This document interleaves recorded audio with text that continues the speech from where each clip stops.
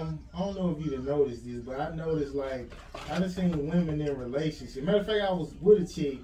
She was with me, and she was slide like complaining about her side dude on social media.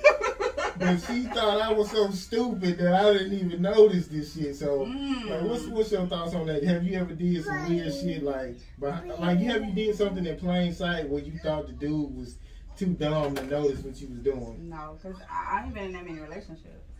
Like, literally, I've been single over 13 years. I done dated like 2 other people, but all that, I don't play them type of games. When I fuck with you, I fuck with you.